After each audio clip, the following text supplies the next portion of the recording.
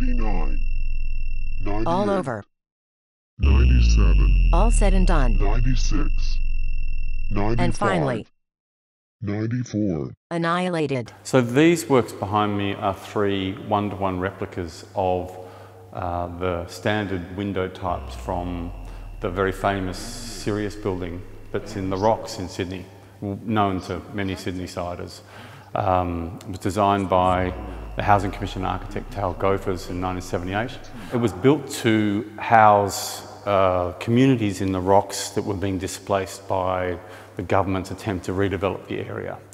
And the famous green bands of that period in the 60s and 70s were created by the unions to protect heritage buildings, green space and communities from being displaced.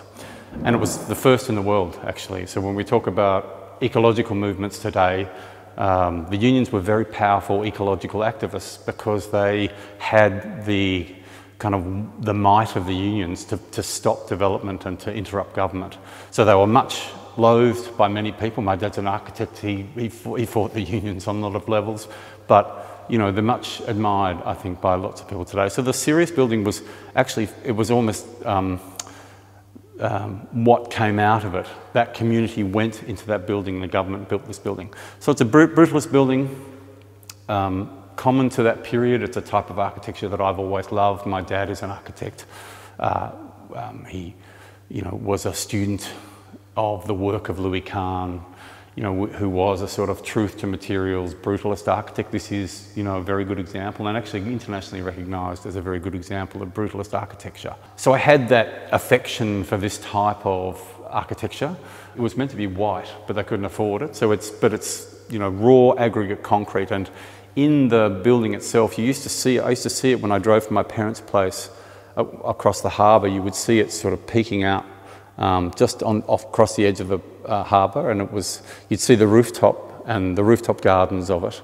And you'd see these service ducts, they're all painted particular colours. They were red and purple and blue and yellow, a very particular palette, and that's the colours you're seeing behind you. So I had a great affection for it. I didn't know much about the building there, but years later I sort of found out about it. And it came into my mind again because it was under threat a number of years ago, the building, because the government wanted to tear it down and build luxury apartments. So there was a whole contest again, you know, in the Rocks about saving first the community, which they couldn't do, and that community was relocated elsewhere, but then to save the building, which is important. Because the building is a kind of symbol and a memorial for all that kind of activism and that particular history.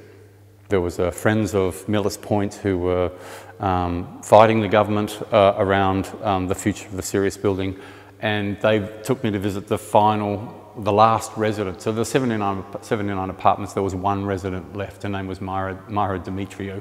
She's an old Greek woman and very feisty, and you couldn't get into the Sirius building at that time. It was all fenced up. So, you know, you had to get someone to give you access. So she was the lone figure in this building, and she had in her window SOS, the words SOS taped in LED that would shine over the Rocks at night. And I, you know, we met and it was great. I took photos and I thought about it, but for years I didn't really know what to do with it. It was a work that I might do. I've certainly done work about particular forms of architecture that relate to this, like habitat and so on, and my father's house and what have you. So it was a very familiar project to do, but I didn't quite know how to do it. And what stayed with me was the SOS, this idea of this kind of plea to kind of save the building, but then really it was more about the kind of end. It struck me as a kind of plea for saving all sorts of things, or a kind of, you know, marker of an end time. And I mean, we're living in COVID-19 now, and it was way before then, but there are so many ends all the time. There were the bushfires, and then, you know, we think about ecology and capitalism and whatever it is. There are lots of ends, of course. But I did think about that, and my father died, actually, recently.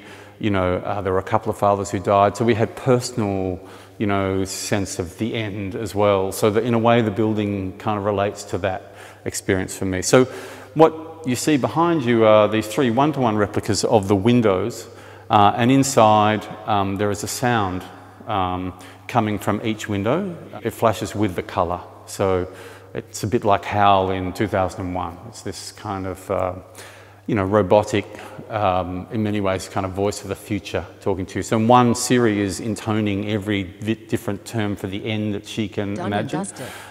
So it's the voice of the future actually talking about having no future. One is a machine shutting down. So it tries to shut down, but it never can. So that's always kind of on a loop. And the other is the doomsday clock, which is 100 seconds to midnight, and it just goes through, it counts down from 100 to 0, then back again, and sort of constantly sort of repeating. So the loop is a very important part of my work with the soundtracks, especially, that the thing sort of begins again, the end begins again. There are always different ends, beginnings of ends, and forever ends.